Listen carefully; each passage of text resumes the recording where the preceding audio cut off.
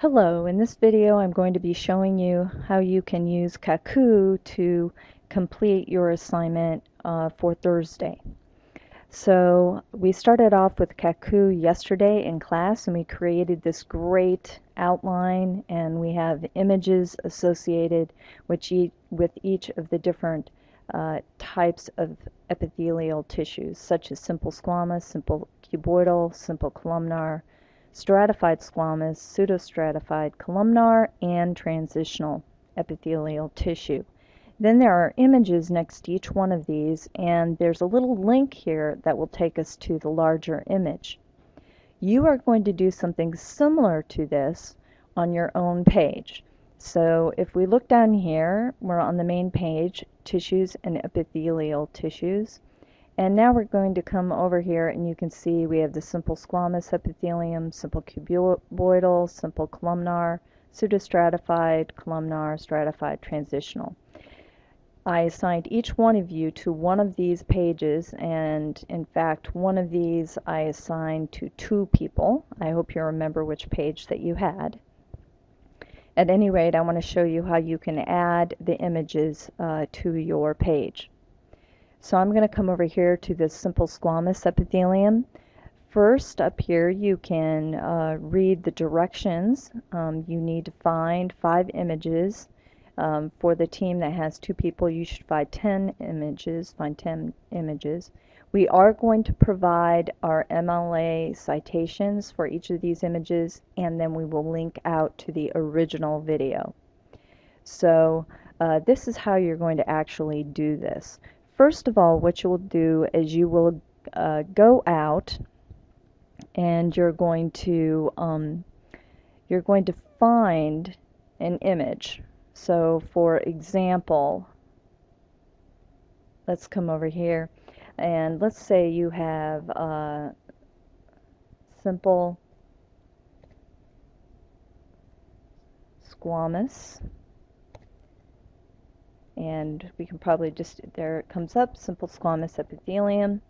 Now we can take a look at the images for simple squamous epithelium. I did not find many in Creative Commons, so what we're going to do is cite our sources and link to the original image, link to that original image.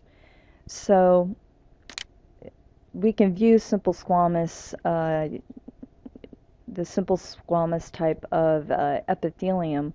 We can view this in a number of different ways. We can view it in a cross section, or basically in a horizontal direction.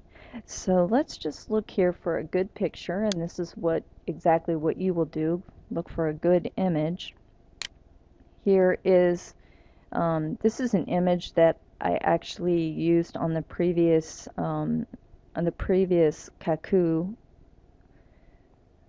layer, and we're going to choose this one. So you just click on it. Okay, now you're going to toggle back over to where you have your Cacoo Web 2.0 tool, and up here where you see the little picture icon, you're going to come here and you're going to say take a screenshot. Now it will say it's going to be ready to capture.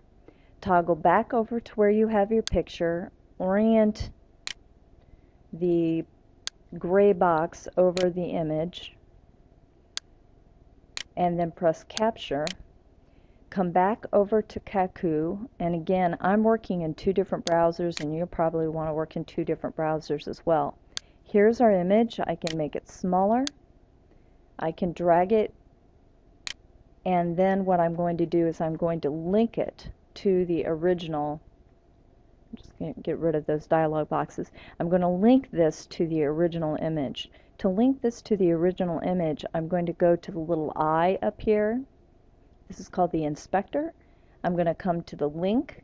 I'm going to say enable and open URL, and I'm going to enter in the URL where the original picture is at. This is important.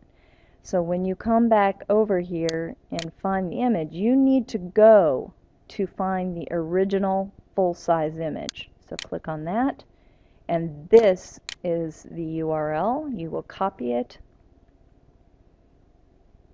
Then you'll come back over and you can just enter in that URL right here, right in this box, and you are set. Now when we hover over this image, you can see that it's actually linked. So when you click on it, we go to the original image. Now, as I said, you need to provide some other information. You need to provide this information. You need to provide some information regarding the organ that this came out of. We'll say organ location. You also need to add the citation, and that's in MLA format. I'm going to make this a little bit bigger, so I'm going to highlight these and make it a little bit bigger. So you will do this for all 5 of the images for each of these different, for your specific type of epithelial tissue. I hope that this makes sense, and you are easily able to complete this assignment by watching this video. If you have any questions, shoot me an email. This should be completed prior to the lab tomorrow morning. Thank you.